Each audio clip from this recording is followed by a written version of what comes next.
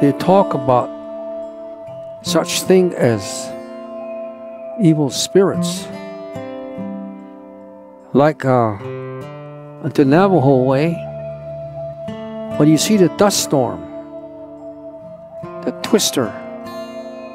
dust twister, we run from that. We are taught there's a spirit in there.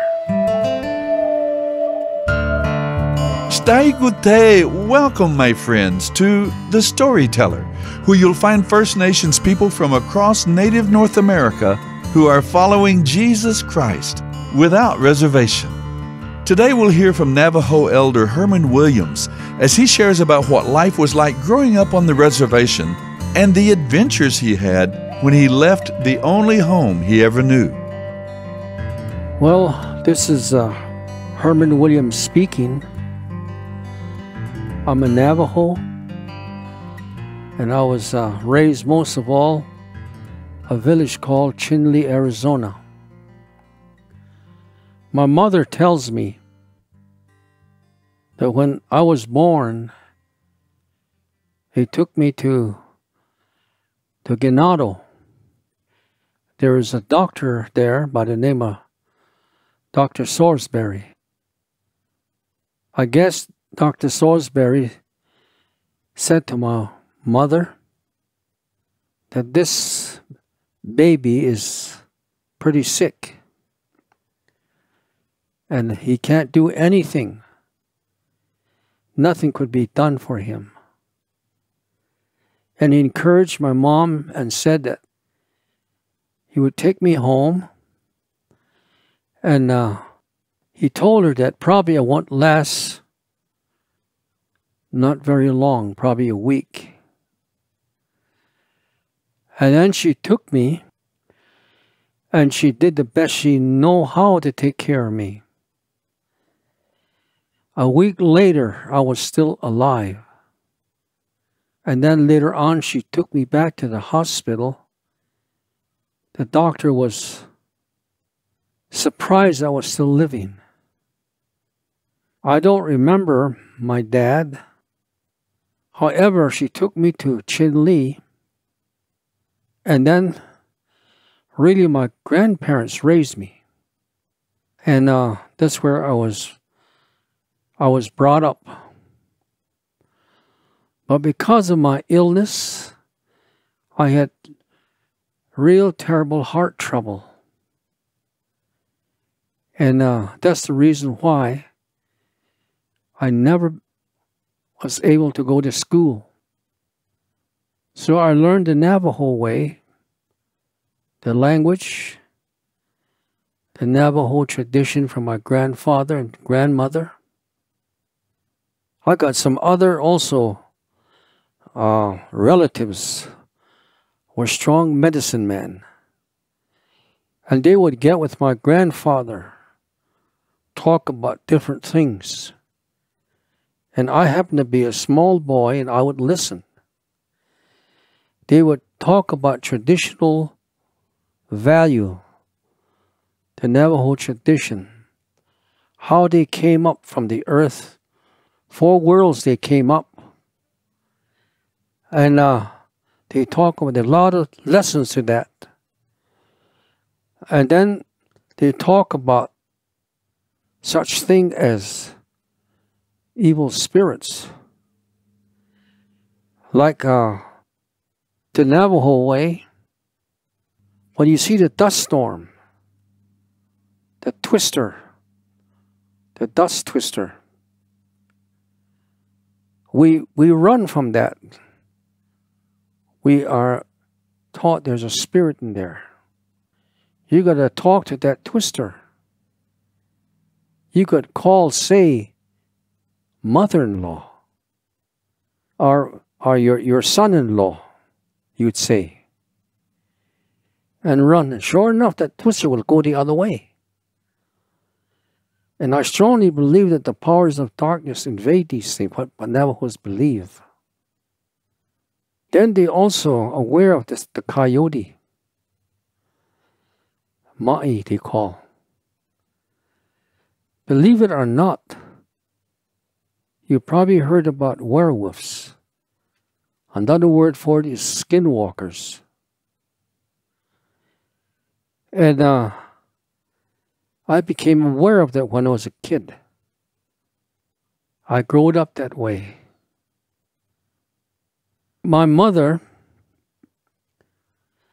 she went to another mission station called the Black Mesa.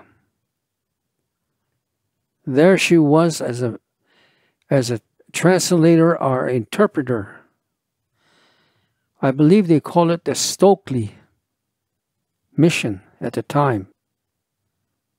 And she would only come back maybe in the spring and fall, and brought me some winter clothes and shoes and a coat and a cap, some gloves, and always look forward for these new clothes. She would come again in the spring and bring me some clothes again that I would wear during the summer. But there, I learned how to take care of sheep. As I grew older, I learned how to take care of horses. They had a lot of cows. I took care of them too. There are others with me. There was my uncles. They did most of the hard work, but I can do what I can. Also had a big farm. And so that's the way I was raised. I learned a lot of ways the Navajo do things. And then when I became a teenager in 1945, I had some buddies, some friends, that sometime we play around and also trying to catch some wild horses. Then they told me that there's a truck came to Chinli, a big truck. They came for some workers somewhere out in the farm. He said he'll take care of us, pay us pretty good. We'll be out there for 3 months.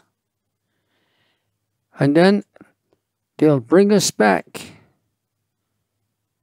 and take some more. And later on we can go back again with them.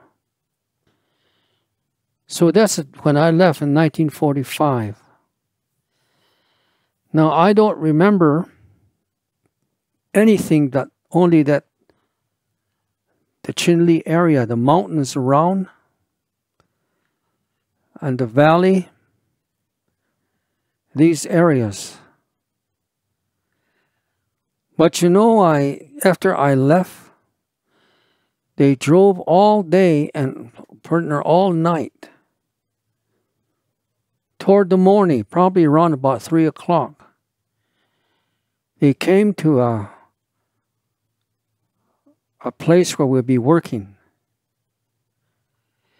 At that time, they had these tents, like army tents. And there was an interpreter there, inform us that we'll be staying in one of these tents. But you know, up to that time, I never knew anything about a bed or bunk beds. And they told us we'd be sleeping on this. I didn't know we might fall off, you know. And so what we did is we pushed those bunks bed way against the corner. We just took the mattress and laid them all on the floor. That's where we slept. In the morning now, there was noise. The interpreter came and said, "Get up, boys. You can go to the dining hall. Get your breakfast. He's speaking to us all in Navajo now. And he said, we'll be instructed how to work. So we got out there, and lo and behold, there's a whole line of people to the mess hall. But that really sort of made us think, because these people were different. In Chinli, I never remember seeing any different kind of people. This is the first time, like. These were black people. And seeming they're happy, talking, laughing, but we sort of stayed behind, and we're the last one in, and all that day we talk about them, how they got that way. Because, you know, we never seen anything like that. And so that was the conversation all day long. But one thing again, it was really hot out there. And I remember in a week's time, we began to find out that our skin began to get dark. Suntan, you know. My face, my ears, my hands, they're all getting dark. So that gave us an idea, if we stay around here long enough, we're going to be like those people. So we decided we better run away and try to find our way back home. So 3 of us, we planned about 2 weeks, I guess. And at night we got our bundles together, and when everybody went to sleep, we snuck out. And we walked down this dusty road. We just went on all night. Morning came. And then the sun came up. We're out in the desert like. But one thing we forgot to bring was water. And I tell you, we couldn't hardly spit, you know. And then later on, here was something coming on the road, was dust flying. So that was our only hope, like, so we sort of stood across the road, and that truck stopped. Well, we've run out of time, but we hope you've heard enough to whet your appetite for what happens next. Herman's journey is just beginning, and where God ends up taking him is something you won't want to miss. We read in the Bible, "Therefore, if anyone is in Christ, he is a new creation. The old things have passed away. Behold, all things have become new." That's Herman's story, and it can be yours too, if you'll humble yourself and put your trust in Jesus Christ. Want to know more? Write to us at The Storyteller, P.O. Box 1001, Bemidji, Minnesota, 56619. That's The Storyteller, P.O. Box 1001, Bemidji, Minnesota, 56619. Our phone number is 877-766-4648. That's 877-766-4648. Our web address is withoutreservation.com. Thanks for listening. And remember, the greatest story took place at the cross. For the wages of sin is death, but the gift of God is eternal life through Jesus Christ our Lord. There's more to Herman's story, so be sure to join us again next time as we listen to The Storyteller.